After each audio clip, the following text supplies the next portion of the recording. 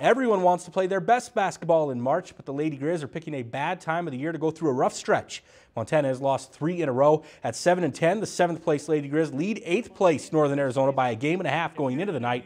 Terrible start in this one for UM, a great start for NAU. Caitlin Malver drives into the lane and scores, and the Lumberjacks are up 13-0. Late in the first quarter, JC Bailey now in the corner, hits the three-pointer, and Northern Arizona's leading 29-10 after one quarter.